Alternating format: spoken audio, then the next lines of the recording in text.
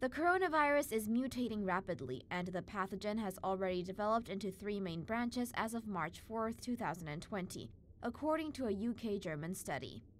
Researchers from the University of Cambridge and Germany have used RNA analysis to identify 3 types of COVID-19 that evolved during the early stages of the pandemic. This study is published in the Proceedings of the National Academy of Sciences.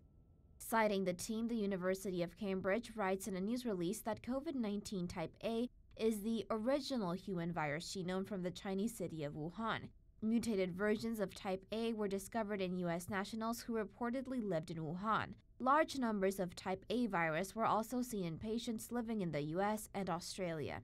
Strangely, the dominant variant in Wuhan was type B, which was prevalent across East Asia but did not spread much beyond the region.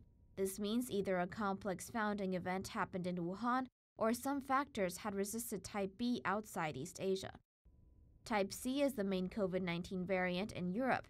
The presence of type C was detected in early cases from France, Italy, Sweden, and England, yet this variant was absent in samples from patients in mainland China. Researchers also traced the first infections in Italy to Germany and Singapore, both of which had patients with the C variant of the coronavirus.